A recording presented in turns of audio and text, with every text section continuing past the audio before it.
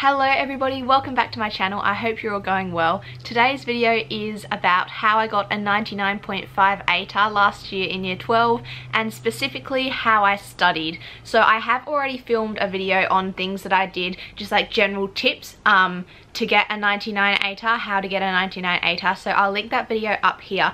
But this video is specifically about how I studied. So from the time that I learned the information in class to the time of like the exams at the end of the year, how I learned and understood and studied the content to get a good result in those exams at the end of the year. So that's what this video is focusing on, specifically like how I studied and yeah, what I did to get a 99.5 ATAR. So yeah, I graduated from year 12 last year in 2019 with a 99.5 ATAR. Before you ask, because on my last video I got asked so many questions about now what I'm doing for university. So I'm going to university in the US in September this year. I'm due to start studying at Yale University, and I don't know what I'm studying yet because in the US system is quite different to Australia. You don't actually have to decide what you're studying yet. You don't even have to apply for a degree. Like, you don't apply for a degree in a certain area, you just apply to the university. So yeah, I'll be at Yale in the US, but I don't know what I'm studying. I just wanted to put that out there because on my last video about how I got a 99 ATAR, that was like the most frequently asked question. Okay, so I wrote all the notes for this video on my phone here, so if I look down, like, that's what I'm looking at. Okay, so first, obviously, we would learn the content in class. So at the start of each topic, so first I'm going to talk about like how I study for each topic and then the end of topic test, and then at the end of the video I will talk about how I studied for the exams at the end of the year, like the big exams. So yeah, first for each topic, at the start of each topic we'd like start learning the content in class, obviously, and I'd come home and I would go through all of that content that we learnt that day and make notes on it. So this is the first kind of tip, is to make your notes as you go. So you learn content in class that day, come home, go through the information and make your notes that night. And as you're going through the information, if you don't understand anything or you're not sure exactly of something, then make sure you go and see your teacher the next day, if you can, or not the day after, but like as soon as you can, go see your teacher and make sure to get that clarified and keep asking and asking them questions until you completely understand what it is that you didn't understand. So yeah, most days after school I would come home and make my notes on what we had learnt that day, and then the next day when we learnt more information, I would come home that day and add to my notes. So I'd keep adding to my notes, adding to my notes, adding to my notes as we learnt the content through the topic. So by the end of the topic, is my camera wonky? Yeah. No, maybe it wasn't.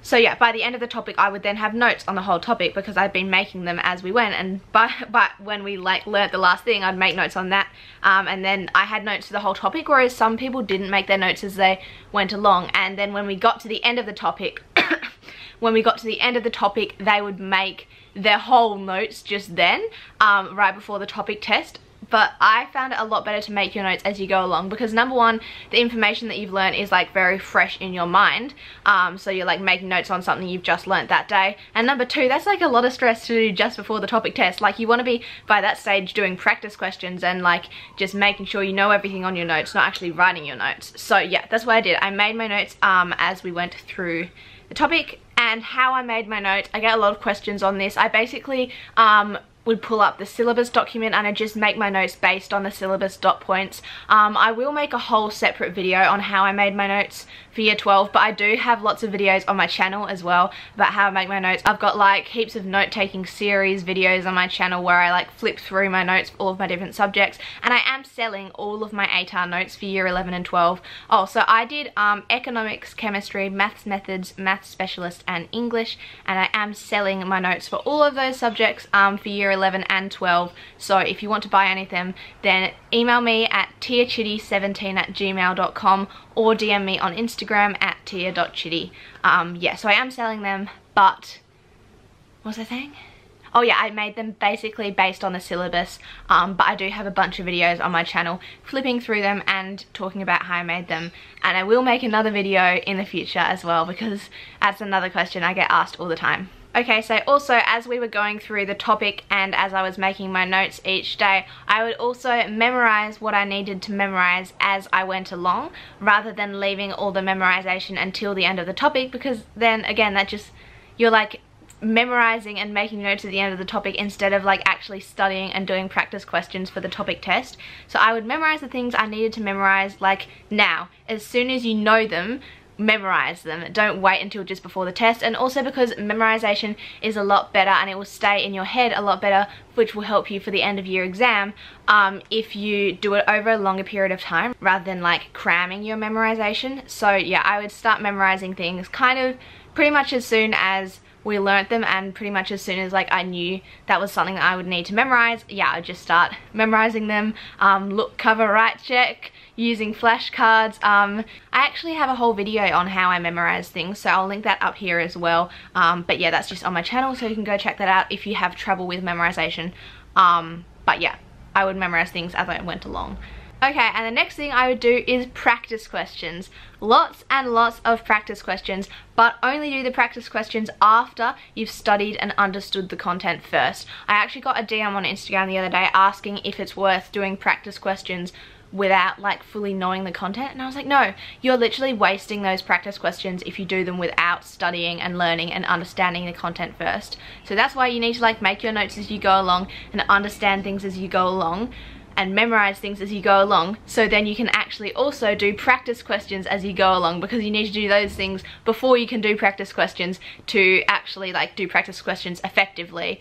But I would, yeah, I'd recommend like doing practice questions as you go along for the like specific parts of the topic that you're learning. You can find them in your textbook or your teacher might give you some. But yeah, definitely doing practice questions as you go along. Practice questions are like the best thing you can do, but you do need to make sure you know the content first. But yeah, I'd also do them as we went along. So often like at my school, our teachers would give us homework of practice questions, so I would just do them like every couple of nights when we were given homework, or if they didn't give us homework, then I would just like find my own practice questions and do my own practice questions every couple of nights. So yeah, you don't need to do the practice questions for every single subject every single night, but make sure you're doing them like a couple of times a week. Okay, so that's what I did as we went through the topic, and then once we're at the end of the topic, then you have like your end of topic test. Okay, so once you're at the end of the topic, you should have your notes for that whole topic that you've been writing as you go along, and you should have hopefully been memorizing things as you go along as well, and you should understand everything, because if you didn't, you should have asked your teacher along the way. So you have a good set of notes and a pretty good understanding of the topic. Then what you do is you condense your notes. So this was a really big and important study technique that I used, was condensing and condensing and condensing my notes. I would have 10 or even like 15 pages of notes for a topic, like A4 pages of fully written out notes for a topic, and I would go through them all and condense them onto one page. Yes, one page. If you can't condense them onto one page, then condense them onto 2 pages, and then condense those 2 pages onto 1 page. Everything can fit on 1 page. I condensed the whole of year 12 chemistry, both units 3 and 4 of year 12 chemistry, all of it onto one A3 piece of paper. So you can condense each topic onto one A4 piece of paper. You can. And this was such an important thing, and I have made videos on this in the past on my channel, so you can go check them out. But condensing and condensing and condensing your notes is so important, because it helps you focus on the most important things of the topic. It shows you how the whole topic interrelates to each other, and it really like improves your understanding of the whole topic and how everything's connected. And it also really helps with your memorization, because you're reading through all of your notes and then trying to condense them onto one piece of paper. Like by going through the act of doing that, it really helps with your memorization and understanding of the topic, because you're going through it so many times and writing it out again and going through it, and I don't know, it just really helps. And then also at the end of the year, that means if you've like condensed all of your notes for each topic onto 1 page, at the end of the year you'll have a bunch of 1-page summaries for each topic that you can go through really quickly without having to go through like your 10 pages of notes for every single topic. You just have like a bunch of 1-page summaries, which I found super helpful. So yes, condensing your notes onto 1 page. And if you do want to purchase any of my ATAR notes, I will like in those notes is included all of my one-page summaries and then all of my like longer versions of my notes as well. So like all of the notes I wrote are in those, and you will get my like A3 piece of paper where I condense the whole of chemistry onto one A3 piece of paper as well. So like that's all included in my notes, just an FYI. But yeah, condensing your notes is a really important thing to do, and I would do this at the end of the topic before the topic test. Instead of writing my whole notes at the end of the topic, I would already have them all written, and I would instead condense them onto one piece of paper. Okay, and then it depends on the subject, but this is more for like economics and chemistry. I would do like look, cover, write, check, look, cover, write, check, until everything that needs to be memorized is 100% memorized. Like I know you've been doing this as you go through the topic, but you should do it at the end of the topic as well, because it's important to have things that you need to have memorized. But this isn't so important for maths because there's not as many things to be memorized. But yeah, and then after you've like absolutely got everything committed to memory, and you're gonna have to keep like practicing and going through the look, cover, write, check every couple of days as well, because otherwise you'll forget things. But also then at the end of the topic, I would do a bunch of practice papers and practice questions for that topic. So practice tests, practice papers, practice questions. Heaps of practice questions are like really important, and there's no point doing practice questions if you don't mark them. So once you've done a practice paper, mark it and then go through it, and when you've got a question wrong, like look at the work solution and make sure you understand what you got wrong, and make sure that if you got that question again, you would be able to get it right. And if you can't, and if you don't completely understand, then make sure you go ask your teacher. I would always put like page flags on my questions that I got wrong and I didn't understand the correct answer, and I would go to my teacher the next day and go through all of the page flagged questions and make sure I got all of them answered and that I understood everything, and that if I got it again, I would get it right. And then sometimes it would come up again in my topic test and I'd be able to get it right because I'd gone through it. But if you just do the practice paper and get it wrong and don't do anything about it, then if that question comes up again in your test or in your exam at the end of the year, then you're probably going to get it wrong again. So there's literally no point in doing the practice questions and the practice papers unless you actually mark them and like go through what you got wrong and learn from it. Like it's a learning experience. If you're not learning from it, then there's no point in doing it. And yeah, then I would have my topic test after I'd gone through my notes, condensed them, memorized everything, done practice papers, done more practice papers, done more practice papers. I would have my topic test. And then I'd do it all again for the next topic, and again and again and again. Isn't school fun? We love Year 12, we love ATAR, yay. Okay, so now I'm going to talk about what I did before exams at the end of the year, and it's kind of pretty similar to what I did before tests, but just kind of on like a bigger scale and extended over a longer period of time, because we'd have like more time to study for exams than we would have to study for tests. So before exams at the end of the year, before WACE exams or VCE or HSC exams or whatever, I would have all of my notes from all of the topics for that subject that I'd studied during the year. So I'd have all of my notes, and I would also have all of my one-page summaries for each of the topics for that subject. And then what I would do is get all of those one-page summaries and condense all of them onto one A3 piece of paper, and then I would just have one A3 piece of paper with all of the information I needed to know for that subject. Now it is hard to condense all of the information you've learned throughout the year onto one A3 piece of paper per subject, but it is doable. You can do it for every single subject. Or the only subject I couldn't do it for was economics, because economics has so much content. So I did 2 A3 pieces of paper for economics, one for unit 3 and one for unit 4. So I will allow that. You can do an A3 for unit 3 and an A3 for unit 4, but you can't do any more than that. No more than one A3 piece of paper per unit for each subject. And so that's just, again, condensing, and that means that you're going through all of your notes from all of the topics throughout the year and going through all of that information, picking out the super important bits and condensing it, and that the act of doing that is really beneficial for you before your exam, because it means you're going through all of the stuff that you learned throughout the year, and you're also focusing on the important bits and seeing how all of the topics link together and seeing how all the topics are interrelated. And this is a really, really important process. So if you can't tell, I'm a big fan of condensing and making one-page summaries. So I would do that before my exam, and that was kind of like at the start of my study for the exam. And then it's just the same as before. Memorize, look, cover, write, check, practice, practice, practice questions. Go ask your teacher the questions that you're not sure how to do in the practice questions. More practice, look, cover, write, check, memorize, look, cover, write, check, go through your notes, practice, practice, practice papers, go and ask your teacher the questions that you don't understand. More practice papers, ask questions, look, cover, write, check, memorize, practice papers, ask questions. Like, just keep it, and yeah, you just have to keep doing that and keep doing that and keep doing that. And before WACE exams, you're probably going to get bored out of your brain just doing this over and over and over again for every single subject. But by going through all of this stuff so many times, by the time you get to the exam, like, it's so embedded in your memory, it's not even hard, like, it's not even hard to get the information out of your brain and put it onto paper. It's just like, it happens, and that's what you want in the exam. You just want to get in that zone, and you're just writing, and you're just like, yeah. So by doing all of this stuff 1,000,001 times, it is so frustrating, and like, you'll get so sick of it. You will get very sick of this study, like, in the final few weeks before your WACE exams or your HSC exams or your VCE or whatever they are called. But you just have to push through and keep going, because you're on the final stretch, and literally before you know it, it'll be done.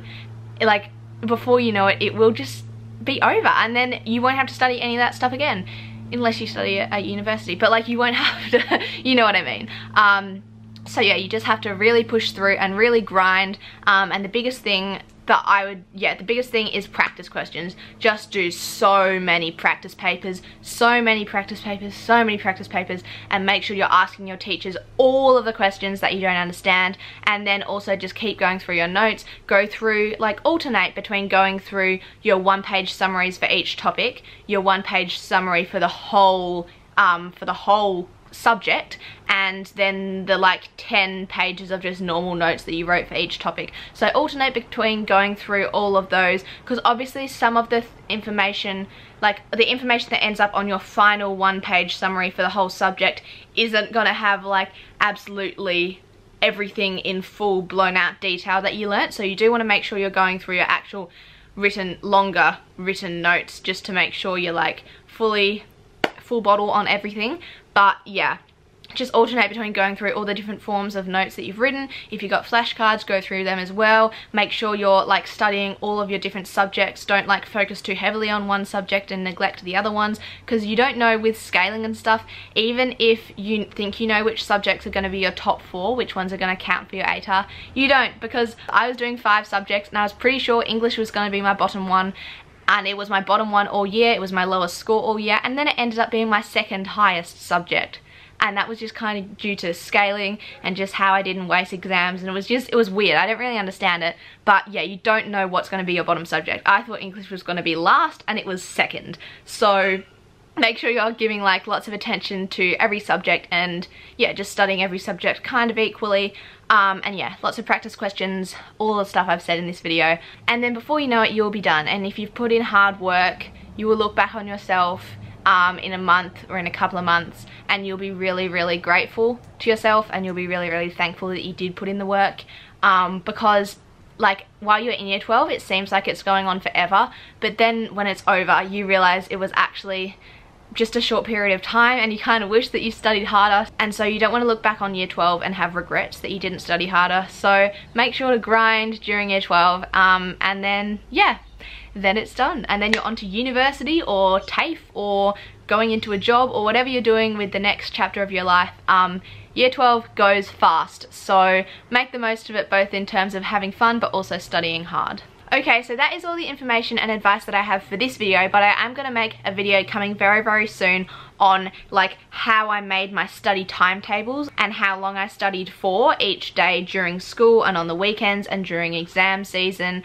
So yeah, I get lots of questions about how long I study for, how long should you study for, and how do you make your study timetables. Do you do like half an hour of each subject, or do you do like 2 hours of a subject and then 2 hours of another subject, or like how did I structure my study timetable, how long did I study for? All of those sorts of questions I'm going to answer in a video coming up very soon, and I will also make a video on how I made my notes for year 11 and 12, even though I already do have videos about that on my channel, but I still get questions about it, so I'll make another video. So yeah, those are 2 videos that will be coming your way very soon, but also make sure to comment down below and let me know if you have any other video suggestions about kind of this stuff that I've been talking about, you know, like year 12 ATAR, stuff like that. If you have any questions or video suggestions, make sure to let me know by commenting down below.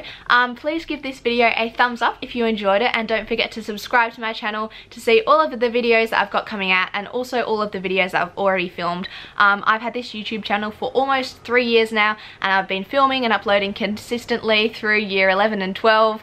So I filmed like my whole journey through year 11 and 12. I vlogged my WACE exams, I vlogged my mock exams, and I filmed all of my study advice and everything, and I'm still filming videos now, obviously. So yeah, there's a wealth of knowledge on my channel. I think I've got like 150 videos up on my channel now, which is a lot. So yeah, go check some of them out, and yeah, subscribe to my channel please, and turn the bell on, the notification bell, if you want to be notified when you upload first, because currently I'm going to give a shout out to the person who is like the best at commenting first. Stella Morgan is the best at commenting first. She comments first on like most of my videos, so thank you, Stella. I really appreciate you, and your comments are so nice, and they always make me really happy. But I think Stella has her notification bell turned on because she is so quick. As soon as I upload, there's like a comment there, and I'm like, whoa, like good reaction time.